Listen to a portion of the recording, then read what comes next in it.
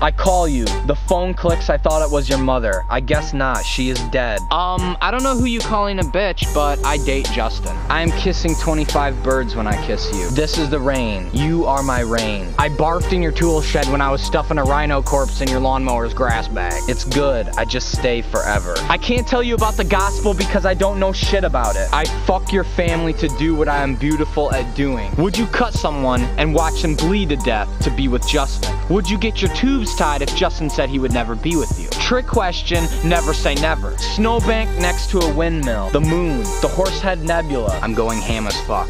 Nice. In the south it looks like rain. In the south it looks like rain.